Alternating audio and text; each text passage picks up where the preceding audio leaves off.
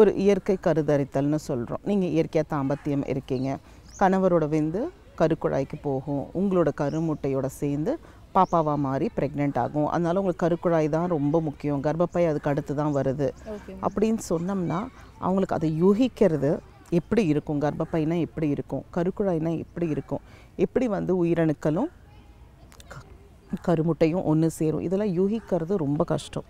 இல்லை அவங்களோட யுகம் வேறு மாதிரியும் இருக்கலாம். ஸோ அதனால் வந்து அவங்களுக்கு ரியாலிட்டியில் எப்படி நம்ம காட்டுறது. ஸோ அது நானும் என் ஹஸ்பண்டும் உட்காந்து யோசித்தோம் எப்படி இவங்களுக்கு புரிய வைக்கிறது. நிறைய பேர் எங்களை வந்து கேட்பாங்க, ஐவிஎஃப்னா என்ன, இக்ஸினா என்ன டாக்டர், எனக்கு டெஸ்ட் பேபி ட்ரீட்மெண்ட் முடித்தேன், எனக்கு ஆனால் ஐவிஎஃப் பண்ணியிருக்காங்களா இக்ஸி பண்ணியிருக்காங்களான்னு தெரியல.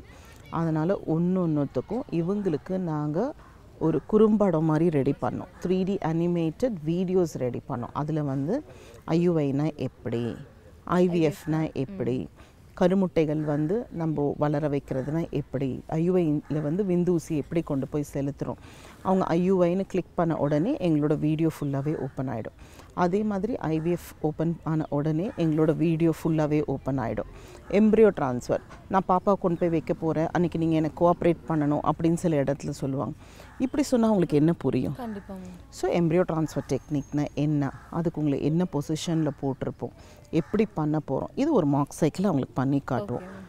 அதுக்கு எங்களோட குறும்படம் 3D வீடியோ அண்ட் ரியல் வீடியோவும் வச்சுருக்கோம். அதையும் போட்டு இப்படி தான் அவங்கள நாங்கள் பொசிஷன் பண்ணுவோம், இப்படி தான் நாங்கள் அவங்கள படுக்க வைக்க போகிறோம், இப்படி தான் அன்றைக்கி தீட்டர் எனக்கு வரும், நான் இன்சர்ட் பண்ணுவேன், நான் மூவ் பண்ண போகிறேன், இப்படி உங்களுக்கு ஸ்கேனில் அது தெரியும். எல்லாமே முன்னாடியே அவங்களுக்கு வீடியோ போட்டு காமிச்சிட்றதுனால அவங்களுக்கு அன்றைக்கி வந்து புரிஞ்சிக்கிறது ரொம்ப சுலபமாக இருக்குது. அண்ட் அவங்களே ப்ரிப்பேர் பண்ணுறது ரொம்ப ஈஸியாக இருக்குது.